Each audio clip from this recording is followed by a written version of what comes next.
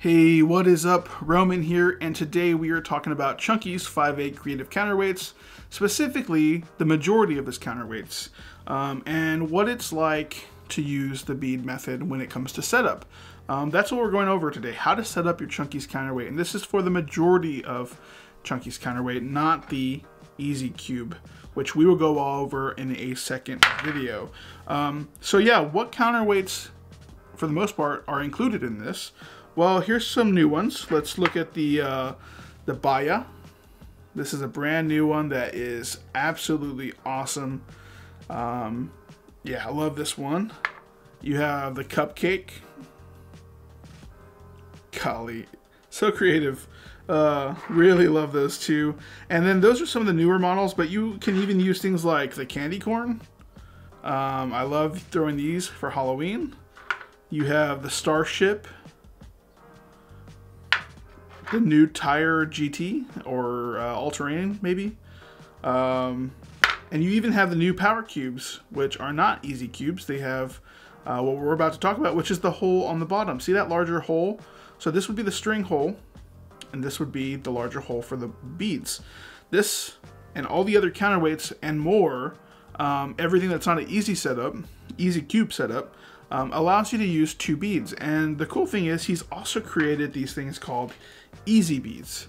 So easy beads have a slot right through where you can just slip on and off a string. I'm going to show you how to set these up.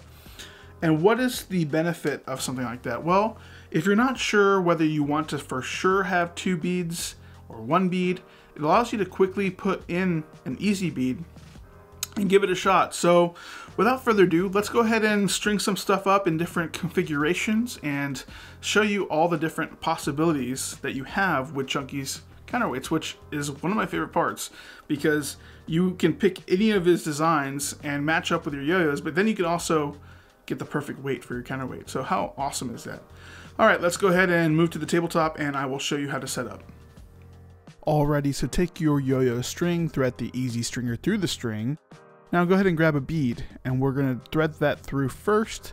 Remember, this is the side that's going towards the yo-yo. Grab your counterweight, use the larger hole to go through first. That will come through the smaller hole, which is the side that goes towards the yo-yo. So what you can do is try this setup out. If the one bead is too much, use a double overhand knot to use no beads at all. Remember, you'll remove the bead, but that's fine. So now, if you decide that it's not enough weight, grab an easy bead. See the slot, put the string through, have it lay on top of the bead so that it sits higher in the counterweight with less chance of it falling out. If you decide this is a weight for you, I suggest using two beads instead of the easy bead so that there's no chance of it falling out at all. And now you're set up to go.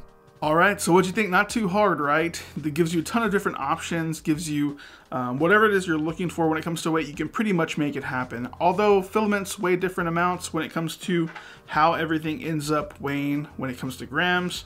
You can use a scale to figure that out or just give it a shot. Easy beads make things easier to try and get whatever weight you're looking for and figure out whether you want two beads, one bead, or just use the easy bead the whole time. It's up to you.